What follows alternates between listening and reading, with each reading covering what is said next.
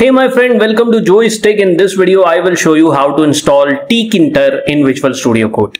We are going to first create a Python project folder, then we'll create a virtual environment. Within it, we are going to activate it, and then we will install Tkinter library in that project folder. I'm also going to run a small Tkinter program to test the installation of this library. So let's begin. So let's first create a project folder. To do that, we'll have to click on File and click on Open Folder. I'll go to my desktop, and over here I'm going to create a new folder. I'll call it Tkinter_VSCode. Click on Create, and the folder has been created. Now I'm going to open it in Visual Studio Code, and there you go. There is my folder. Now I'm going to create a file within it, and I'm going to call it main.py. Okay. Now we will create a virtual environment within this folder. So to do that, we are going to open a new terminal like this. So over here, I will go and select an interpreter as well, because it's asking me to select the interpreter. Here are different versions of Python installed in my machine. I am going to select the latest one. Now let's create a virtual environment, and the command to do that is python3-m venv, and let's give a name to this virtual environment. It will be Tkinter_venv. I hit enter, and if this command doesn't throw any error, that means that virtual environment is successfully created. And there you go.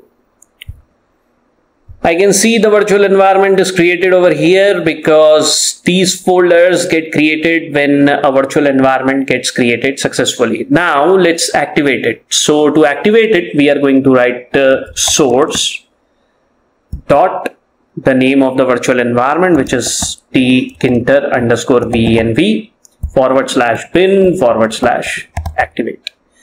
Hit enter, and there you go. The virtual environment is active. Now let's install Tkinter. So the command to do that is this: pip3 install, and instead of Tkinter, we are going to write tk. That's how you install Tkinter. I hit enter, and you see the installation began and ended in a flash, and it says successfully installed tk. So now Tkinter is installed in this virtual environment Tkinter_venv, which was created under this folder Tkinter_VSCode.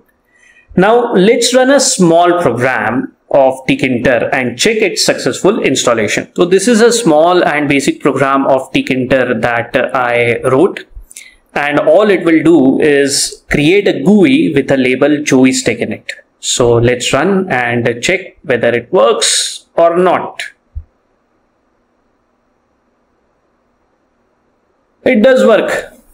You can see Joystick is the label inside this GUI that my program generated.